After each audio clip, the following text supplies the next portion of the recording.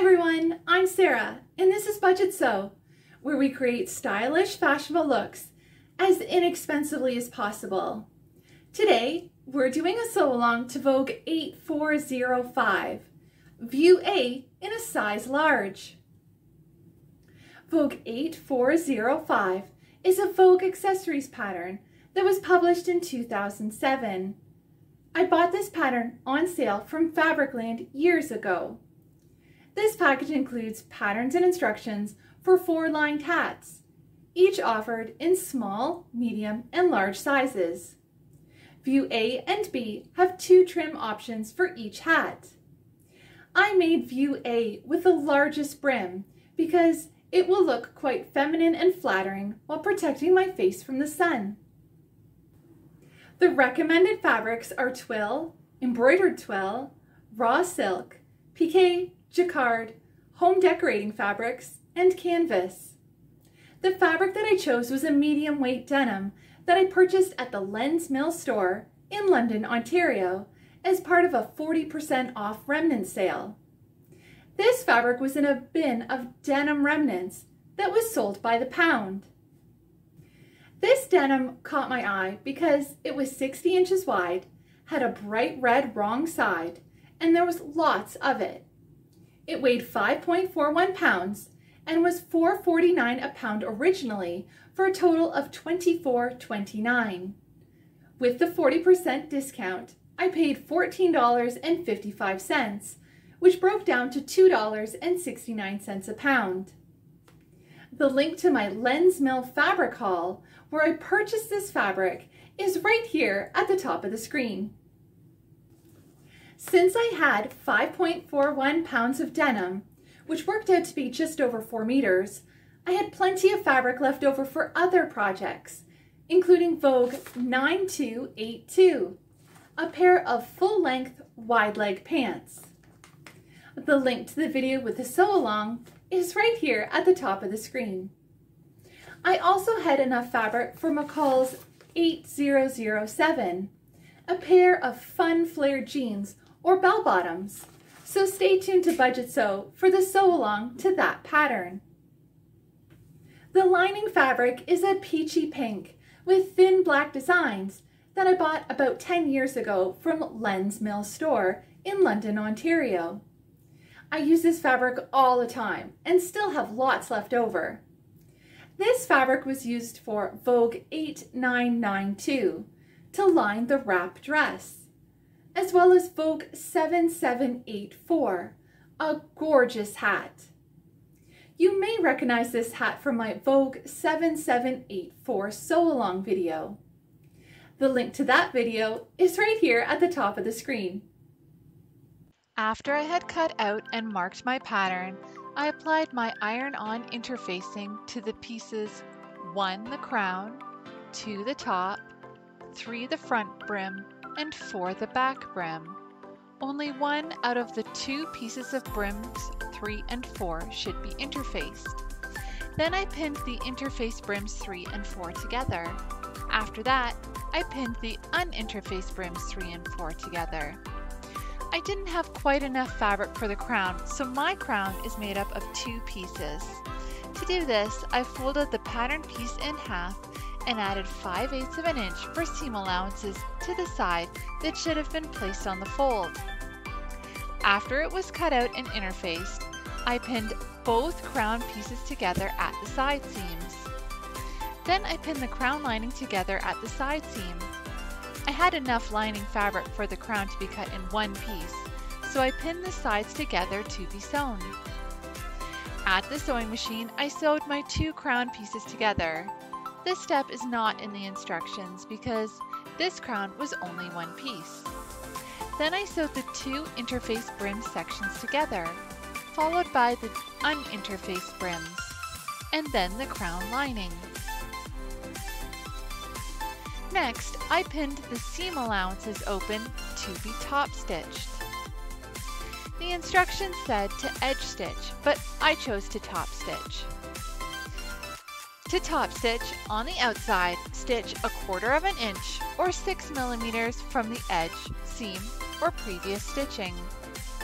I pin the seam allowances open on the crown first, and then I pin them open on both interfaced and uninterfaced brim sections.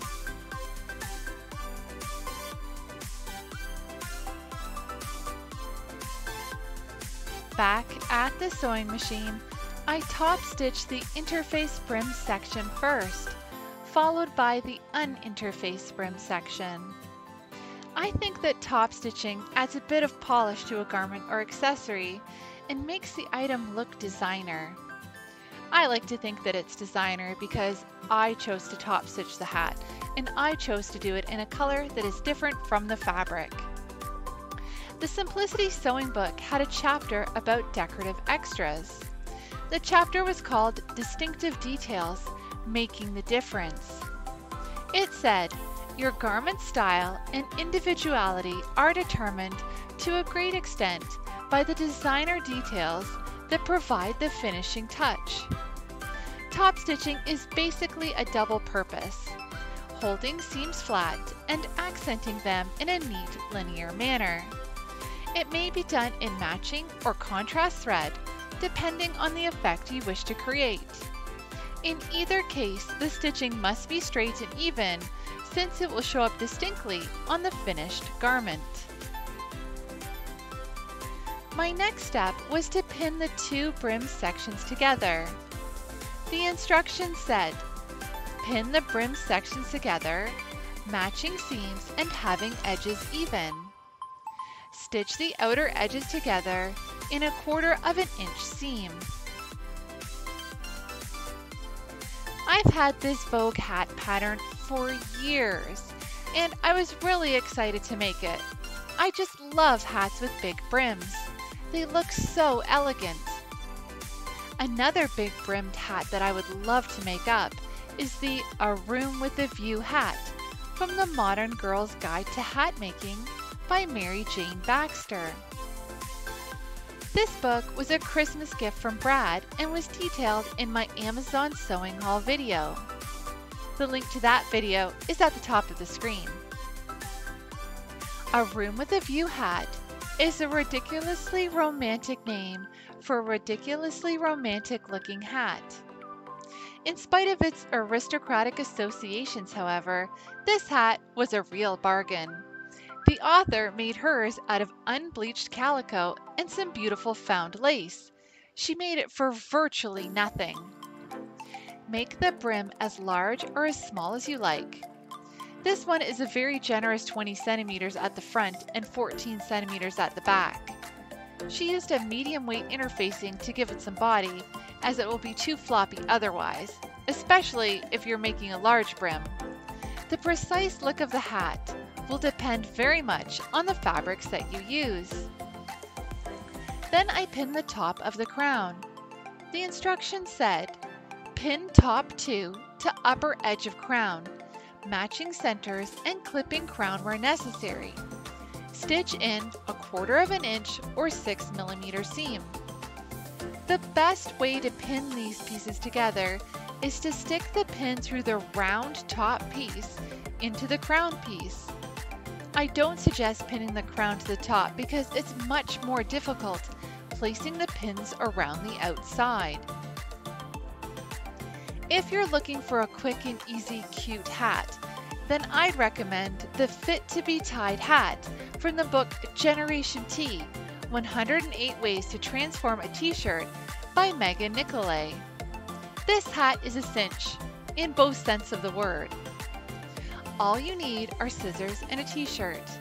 And since you'll only be using a sleeve of the t-shirt, you'll have plenty of fabric left over to make a skirt to match, or use the other sleeve for a small change purse. The possibilities are endless.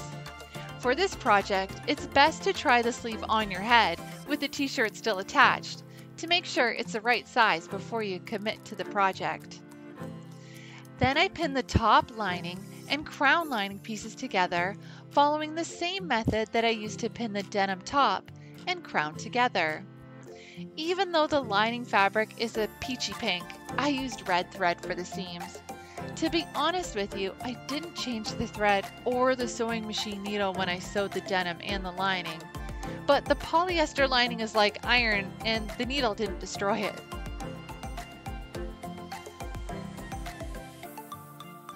I chose to use red thread for all the seams and top stitching because of the red wrong side of the fabric. When I started sewing, I forgot to check how much red thread I had in my thread box. It turned out I had only one spool of Gutermann 347 in color crimson, and I used it up rather quickly sewing this hat, as well as 2 pairs of pants. I called my mom to tell her my problem, and she offered me her red spools of thread. Since my mom and I don't live very far apart, we met at the halfway point in between our houses so I could pick up the red thread and get back to sewing. I was surprised at how fast I was going through the red thread, so I placed a Fabricland online order to replace the red spools that I borrowed from my mom, as well as restock my sewing supplies. I ended up buying more than what I had originally planned, but that's part of the fun of fabric shopping. The link to the video of my Fabricland online fabric haul is at the top of the screen.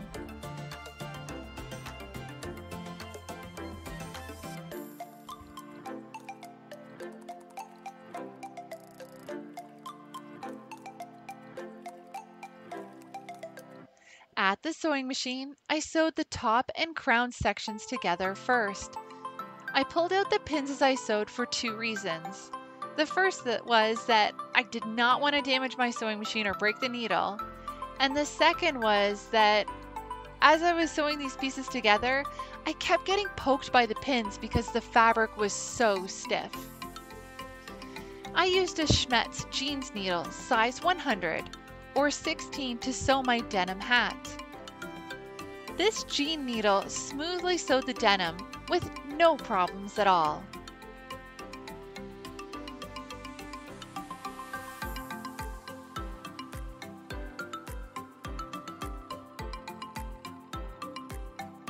Another beautiful hat in the Modern Girl's Guide to Hat Making is the Bloomsbury Belle. This 1920s style cloche is a really flattering style, and you can use a variety of fabrics to get different effects. Tweed for winter, crisp cotton or linen for summer. It can be unadorned or trimmed with ribbons or flowers. The hat is made of only 2 pieces and is surprisingly straightforward. It gets its lovely bell shape by gathering up the fabric by hand.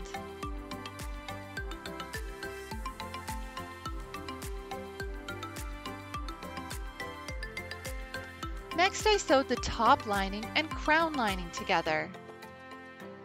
I can't say enough good things about the Modern Girl's Guide to Hat Making book by Mary Jane Baxter.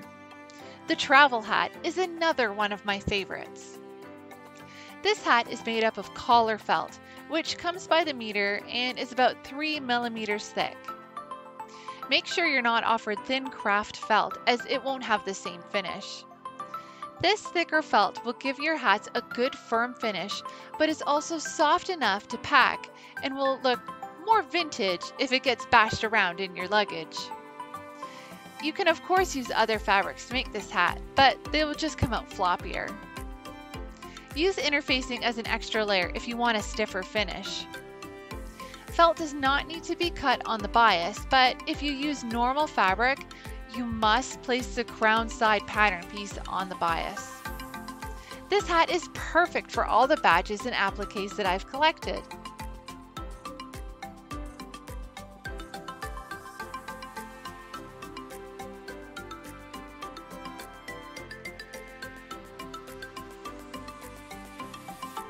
Then I sewed the 2 brim sections together. The instructions said, stitch in 1/4 inch or 6 millimeter seam.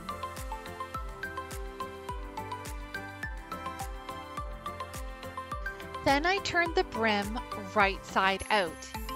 I pinned the outer edge of the brim to be top stitched 1/4 inch or 6 millimeters from the edge of the brim. Then I pinned the inner edge of the brims together to be stay stitched.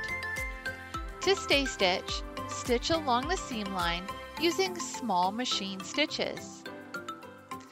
Then I clip the curve of the crown. Clipping the curve eliminates the bulk and creates a smooth outer edge while maintaining the curved edge. If the seam was left unclipped, the hat would wrinkle and pull and not look as attractive as it could be.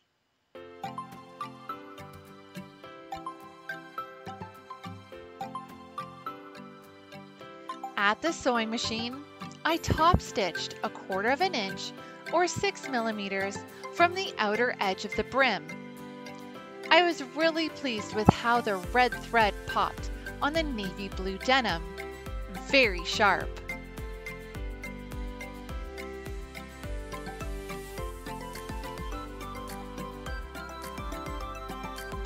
I like the To Russia with Love hat from the Modern Girl's Guide to Hat Making. This hat looks perfect for cool fall days. This hat is a good one to start with as there are only 2 pattern pieces. It's made of fake fur, which can hide a multitude of sins, and what's more, it's very warm and looks terribly sophisticated. On the downside, fake fur tends to get everywhere during the making process. You don't need to worry about cutting out the fake fur on the bias, so just do it on the straight. However, when you're cutting the fur, do try to cut just the woven fabric base and not the fur itself. Otherwise, it will end up looking chopped, a bit like a bad haircut.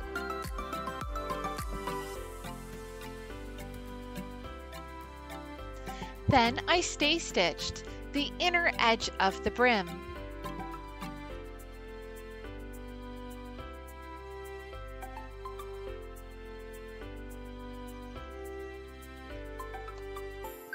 I love hats, and I'm tempted to make the tweed tam o' shanter. I'm a big fan of Fair Isle jumpers, tartan trews, and Highland tweeds, so this very wearable beret makes me think of crisp romantic walks in Bonnie Glen sporting 1940s garb.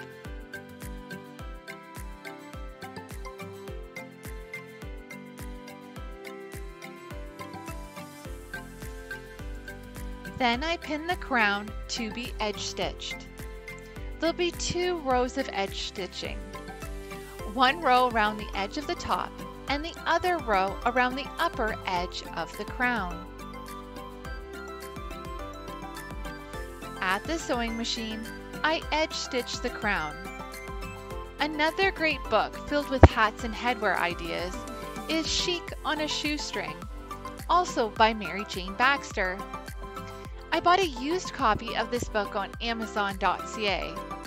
It's actually a withdrawn library book from the Schaumburg Township Library in Illinois, USA, and it's in fantastic condition. Chic on a Shoestring is your entree into the world of high fashion that will inspire you to create your own covetable clothes and accessories. Learn to transform ornate trims and vintage buttons into spectacular brooches. Craft a favorite silk scarf into a chic top, or rework flea market shoes into fashionable showstoppers. With more than 40 unique style ideas, including quick and easy no-sew projects, Chic on a Shoestring will inspire first-time and experienced crafters alike. Then I pinned the brim to the crown. The instructions said, pin brim to crown, matching centers, symbols, and clipping brim where necessary. I didn't clip the brim to make it fit. The cashmere beanie in Chic on a Shoestring is a fantastic refashioning idea. This is a great way to use up old cashmere sweaters that have either worn out or been attacked by moths. Cashmere makes for a really luxurious and cozy hat. However, if you don't have an old cashmere sweater, just use an old wool one, or a t-shirt will work too. You'll ideally need something with either no ribbing at all along the bottom, or one with no more than 1 to 2 inches of ribbing. Otherwise, it won't look right. The instructions will make a lovely slouchy beanie, and you can embellish it with whatever catches your eye. You'll almost wish for winter so you can wear it.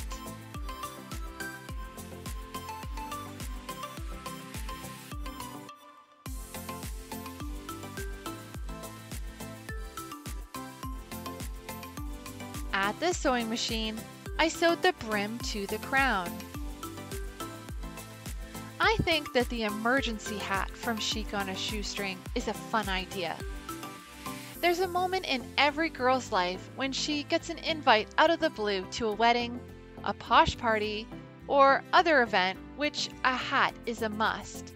The ensuing panic about what to wear can be soothed if she knows that she has the ability to rustle up a cute little something herself.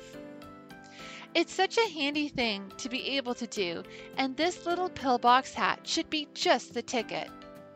Imagine your friend's astonishment when you reveal that it's been made from a cereal box, no less. Fortunately, you'll be pleased to hear that the hat is covered in fabric, so it should hold up pretty well in inclement weather, as long as you don't stray outside for too long during a thunderstorm. It's not too difficult to make and is based on the sorts of methods that professional milliners use, so you can feel very proud of yourself when you've achieved it. The success of this hat largely depends on using the right type of fabric.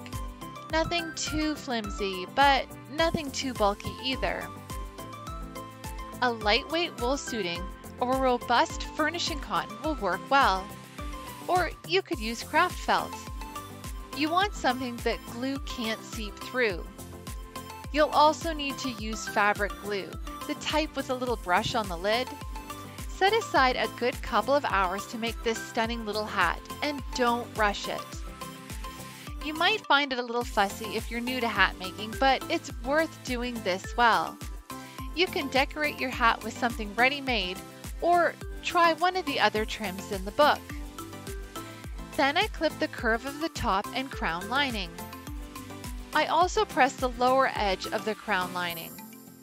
This step gives the edge a nice crisp look. Then I turned the lining inside out so that both of the wrong sides of the fabric were facing each other.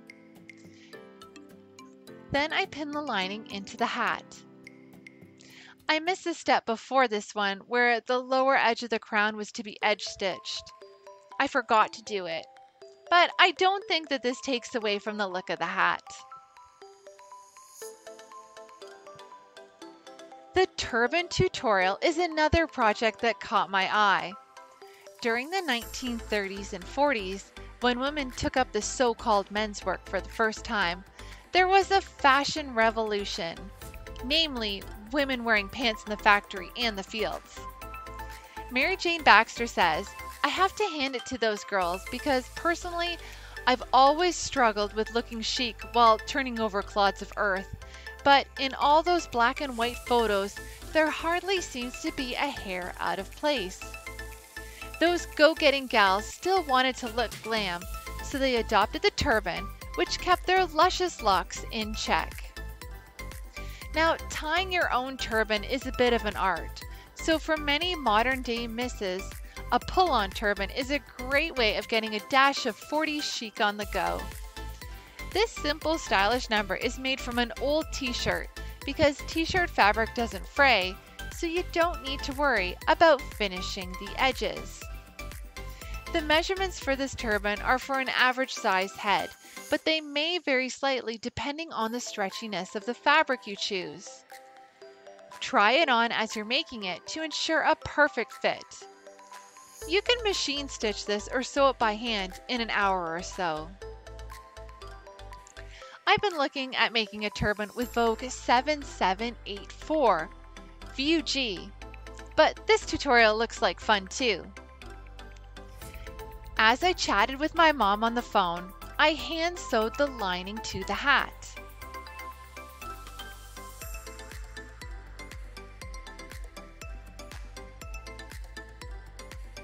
I've been looking at different ways to use up all my remnants, such as making scrunchies and headbands, and I found that the retro headband in Chic on a Shoestring uses 2 pieces of fabric, 3 by 20 inches. This handy headband is great for using up scraps of pretty cotton fabric. Each side can be made out of a different print. Mary Jane used a vintage buckle for a bit of extra styling, and it gives it a slightly 60s feel. If you don't add the buckle, then the headband is reversible. You can whip these up in under an hour once you get the hang of them.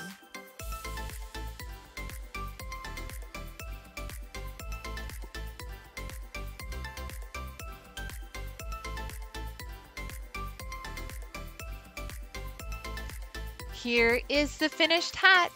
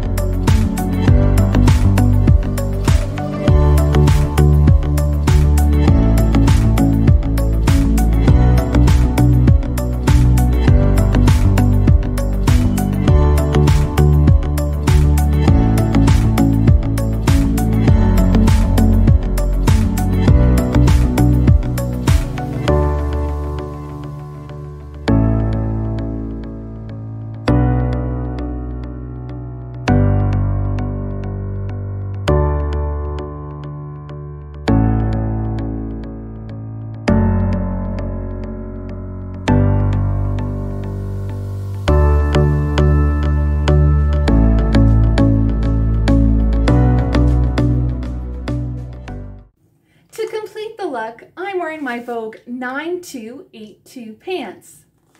The link to the sew along video is in the description box of this video. I bought the Anne Klein sweater at the Hudson's Bay Company. The shoes are Comfort Dex Flex wedge heels from the Payless Shoe store. I bought the KGB Studio purse at Value Village. The necklace was a gift, and the earrings were in a Ziploc bag full of jewelry that I bought for $5 at a church Christmas bazaar. I hope you enjoyed my sew along to Vogue 8405. Please like and share this video with your friends and family. I love sharing my new, vintage, and out-of-print sewing patterns, and my tips, tricks, quick fixes, and even my mistakes when sewing along with you. I also love sharing my wonderful fabric finds that I thrifted at charity shops, as well as brand new fabric online and in store. If you'd like to see more from Budgetsew, please subscribe and press the bell so you receive a notification when I release a new video. If you'd like to stay up to date with Budgetsew, follow me on Twitter, Instagram, and Facebook at Budgetsew. Thanks for watching. See you next time.